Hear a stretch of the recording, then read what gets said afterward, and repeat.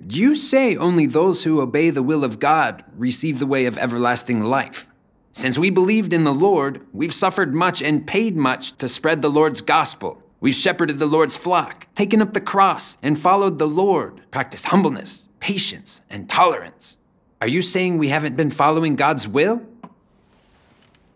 We know that if we continue, we will become holy and be raptured to the kingdom of heaven. Do you mean our understanding and practice of God's word is wrong? That's right. Any who suffer and work for the Lord are obeying the Heavenly Father's will. When the Lord comes, we'll be raptured to the kingdom of heaven. Amen. Many people have the notion that if they labor, sacrifice for the Lord, or do good deeds, they are obeying God's will. But are these imagined notions of men after God's heart? Do they have a basis in God's word? Let's see what the Lord Jesus said. The Lord Jesus said, "Not everyone that said to me, 'Lord, Lord,' shall enter into the kingdom of heaven, but he that does the will of my Father, which is in heaven. Many will say to me in that day, 'Lord, Lord, have we not prophesied in your name, and in your name have cast out devils, and in your name done many wonderful works?' And then will I profess to them, 'I never knew you. Depart from me, you that work iniquity.'" From the Lord Jesus' words we can see that those who prophesy, cast out devils, and do many wonderful works in his name are the ones who suffer and do works for the Lord. They serve the Lord, it's true, that they devote all their time to him and behave very well. But why does Jesus call them those who work iniquity? How should we understand this? By man's notions, any who suffer and do works for the Lord and devote their time to him are obeying God's will. The priests and scribes and the Pharisees in Judaism also appeared very pious. They traveled far and wide to preach the gospel. So why did the Lord Jesus condemn them and also curse them? That's something worth reflecting on, isn't it? We can't determine obedience to God's will using the notions of man. True obedience to God's will refers to those who can obey God's works and words, practice God's words, follow God's commandments, and fulfill their duties according to God's will and requirements. You say, any who suffer and do works for the Lord are obeying God's will. Then let's evaluate them using the Lord Jesus' requirements.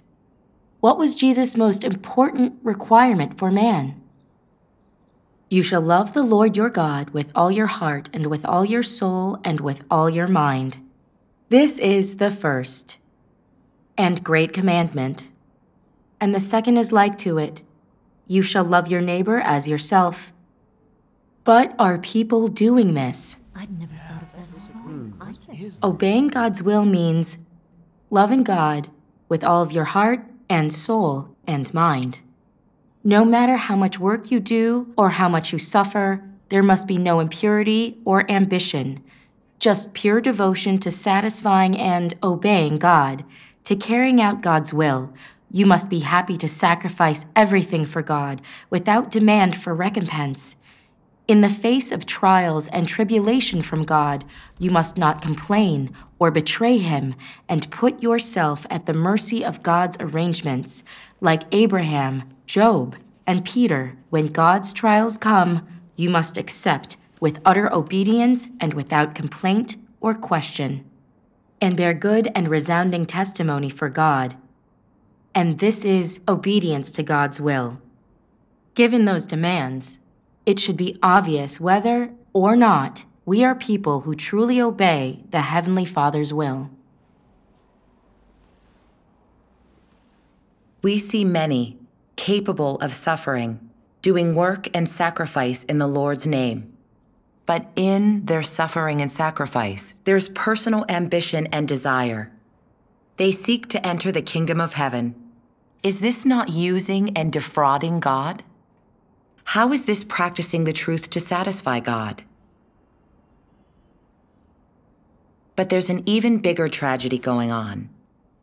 Although the religious pastors and elders often work and preach in their churches and outwardly appear to do good acts, and yet, when Almighty God does the work of judgment in the last days to protect their own influence and their position and their income, they wildly judge and they wildly condemn, profane Almighty God, and try to stop people from seeking the true way.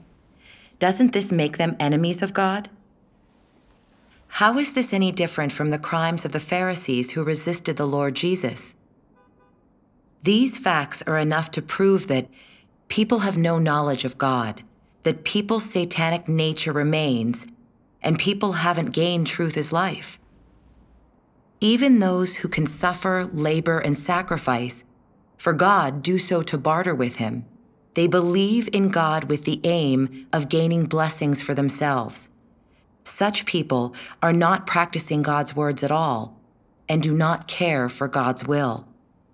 They're not testaments of obedience and love for God. How could such people be obeying God's will? And how could they be qualified to enter the kingdom of heaven and gain the way of everlasting life? Let's read a passage from Almighty God.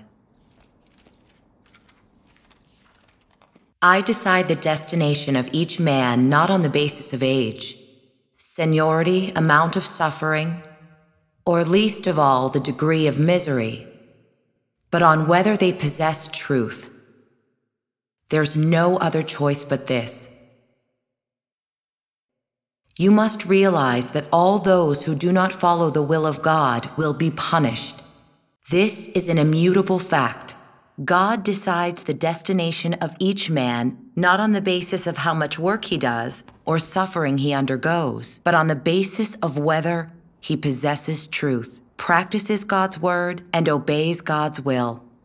Because only those who obey God's will can enter the kingdom of heaven and gain eternal life. This is decided by God's righteous disposition and cannot be changed.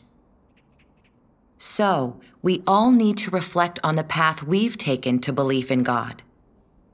Why, while we believe in and follow God, do we also sin and resist God? It's caused entirely by the sinful nature hidden within man. With man's sinful nature, it's very difficult to truly obey and love God. Thus, man's sinful nature makes it hard to avoid trying to barter and gain blessings while sacrificing for God. And man's sinful nature creates complaints and betrayal and negativity in man when faced with the trials of God. So, with man's sinful nature, how can he become someone who obeys God's will? How can he become holy? It's completely impossible. For man to truly obey God's will and become holy, the problem of his sinful nature must be solved. If people don't accept Almighty God's work of judgment and chastisement, then they will never be approved by God. If they don't experience God's work of judgment in the last days, they will never receive the truth, achieve dispositional change, or be after God's heart. That is a fact that no one could ever deny. Thank God. I understand more. Suffering, works, and sacrifice aren't the same as obeying God's will. Obeying God's will requires practicing God's words and following God's commandments. We used to focus on works and sacrifice, and we didn't seek God's will or practice His words. I can see we have a long way to go to obey God's will. Right. Now I understand. If we want to truly follow God's will, it's going to take more than effort on our part. We have to accept Almighty God's work of judgment, become holy, receive salvation, and gain the truth as life, to get the way of everlasting life, and truly obey God's will. That's right. Our thoughts on obeying God's will were too simple. We thought suffering and working was obeying God's will. Now I see that to be someone who obeys God's will, I have to accept the judgment before Christ's seat. Then, I'll understand the truth and have real knowledge of God.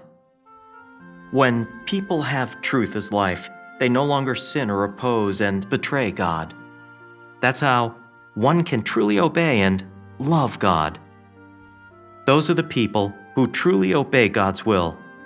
God's work is really so practical. Yeah. Thank God. Yeah.